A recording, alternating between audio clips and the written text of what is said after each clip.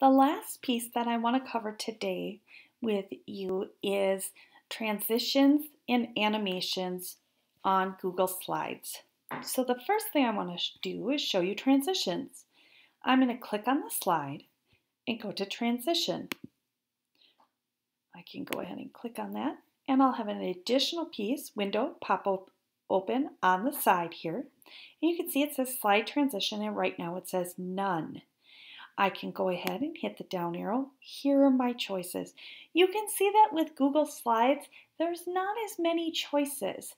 It's kind of one of the drawbacks to using Google Slides versus using PowerPoint or Keynote. There's just not as many choices. Nonetheless, still a very useful program because it's something that you can access from any computer that has the internet. So even though these choices are limited, it does get the job done. And so you'll want to go ahead and choose one. They do have where you can adjust the speed that you would like. And if you want to put it on all the slides, you certainly can. Remember, a transition is when the entire slide moves.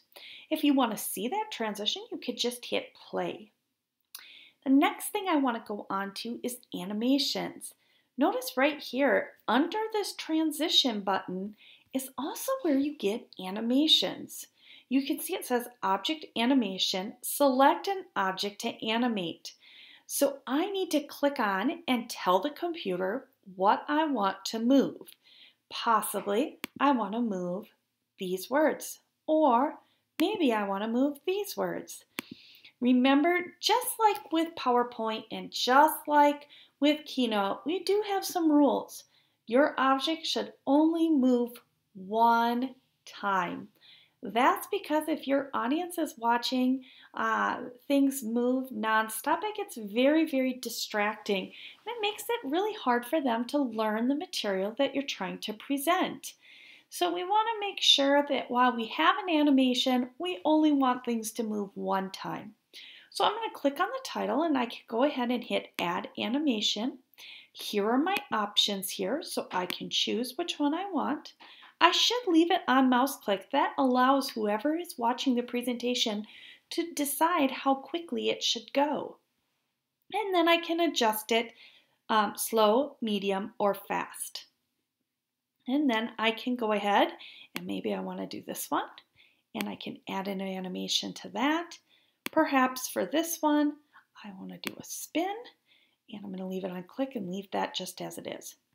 Now when I hit play, you can see that I will have a piece come down and to get it to go next, I have to go ahead and click. And you can see that when it's all done, it's at the bottom and it says click the slide or press enter to continue. So I can go ahead and do that and then I'm back to where I was before. So that's how you can preview your transitions and animations. Notice it only has one indicator here. This means you either have a transition or an animation. So it doesn't give separate markings like it does for Keynote and PowerPoint. So you do have to be tricky or very careful that you do have both and that you're not just looking, oh, I have one of them and missing the other. So those are how you do transitions and animations.